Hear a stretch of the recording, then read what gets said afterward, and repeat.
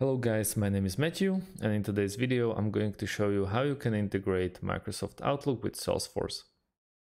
First things first, we have to create ourselves an account at Outlook or at Microsoft, or log into your existing account. Once you're here in the workspace, you probably find out that you won't be able to make this integration straight through Outlook, so we are going to need the third app.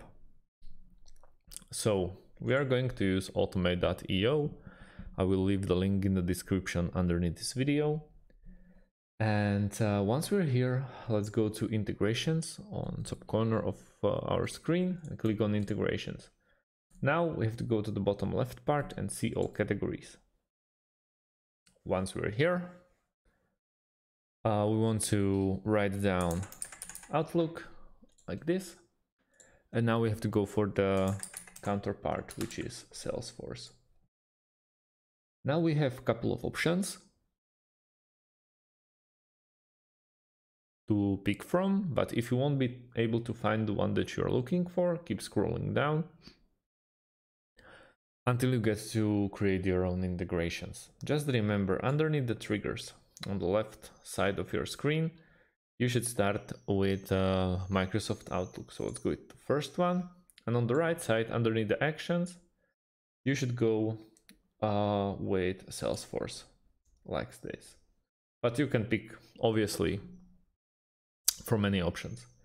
And all you have to do now, you have to just click on Try It Now button, and you'll get redirected to sign into your account at Automate.io. And yeah, you're a few clicks away from finishing this integration. We can also use Zapier.com, which is very similar app to Automate. Also, we're useful for integrations. So once we create an account here, we want to go to the top left corner and we want to click on Make a Zap button.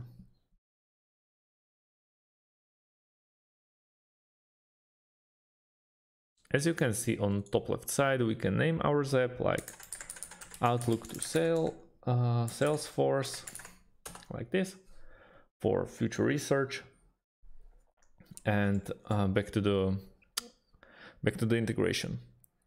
Now it works basically the same way. So we want to start with Outlook, like this. Trigger event, also you have to pick from few. Continue. Now log in with the account that you created on Microsoft Outlook. And now we can test the trigger. On the second action, you want to go with Salesforce, like this. Action event, let's stick with the first one, continue. And all we have to do now, we have to just sign into Salesforce. And that's about it. So yeah, thanks for watching and see you on the next video.